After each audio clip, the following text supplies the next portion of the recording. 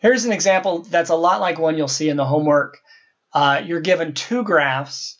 The graph in blue gives the number of non-cesarean section births, actually, between the years 1970 and 2015.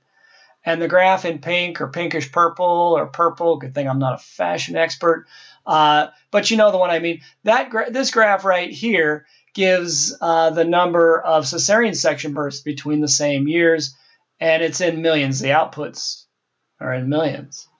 So what you're asked to find in this problem, you're asked to find B minus C of 1975. And you know that that's the same thing as B of 1975 minus C of 1975. It splits up. In other words, you subtract the outputs. Oh, so what we do is we use the graph to estimate these outputs. As long as you're close, you'll be able to identify the right answer in the online homework. And that's all there is to it. So B of 1975, okay, look at the graph in blue. Okay, go to the input of 75.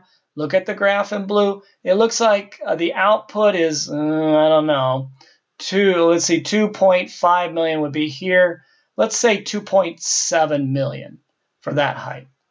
As long as you're close, you'll be able to figure out the right answer. 2.7 million, and then minus C of 1975. Well, there's a half a million. In other words, 500,000 right there.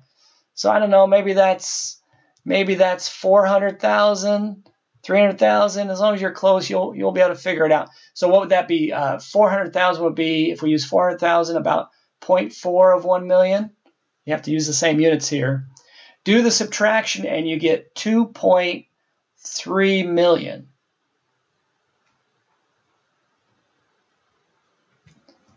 And if you look at the problem, I didn't actually read the problem to you, but it says, what does this number represent? This number represents how many more non-cesarean births there were than cesarean section births. And that's it.